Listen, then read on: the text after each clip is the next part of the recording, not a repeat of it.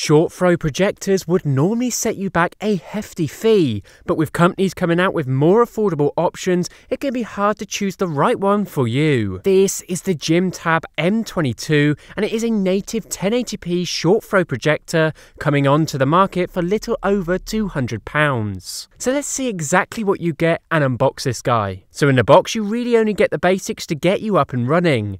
You get a very basic power adapter, a free HDMI cable, an old-fashioned video adapter and sound splitter, and a very basic yet functional remote control. So let's take a look at the projector itself. So it is a very basic build here. The quality is okay, it's not up there with the high-end projectors, so you certainly get what you pay for here.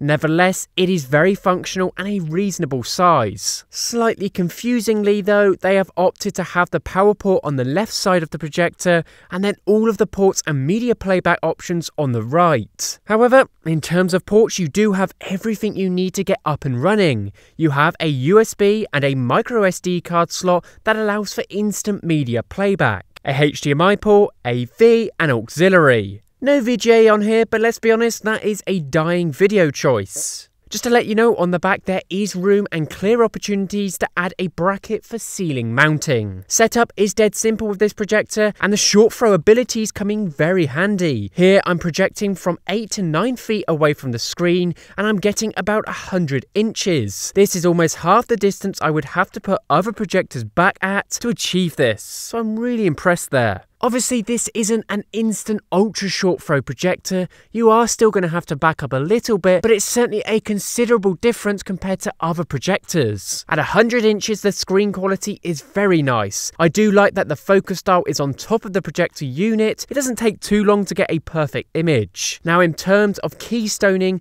this is all done through the menu interface, and once again, it's really not too hard to achieve a good image. Some slight tweaks here and there, and you get the perfect out-throwed image. How this stands out from the crowd is that this has built-in Wi-Fi, 2.4G and 5G internet functionality, and this is when it's compared to your phone.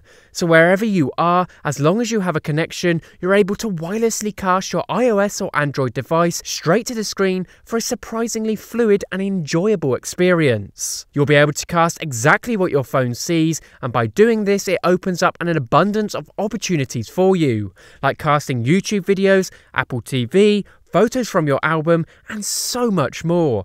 The opportunities are endless. Now, in terms of the onboard sound, it's okay, but as I state with many of these projectors, it really is worth indulging on the opportunities to plug in surround sound or a soundbar. Now, this can be done by the auxiliary port. There is no Bluetooth functionality on here, but auxiliary, it's very easy to operate. Needless to say, this is the onboard sound quality when it's turned up fairly loud.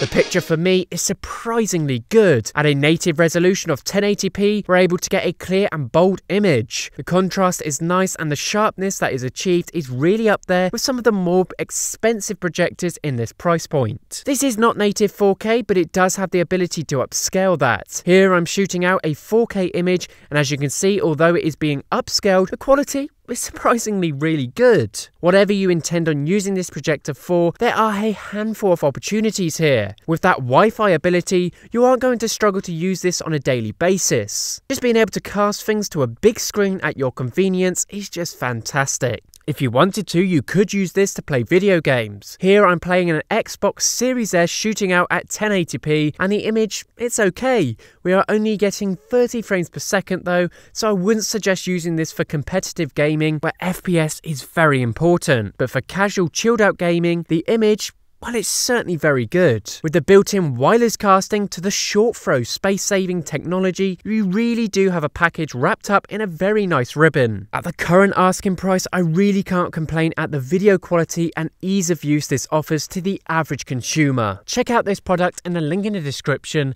Let me know what you think, and as always, till next time.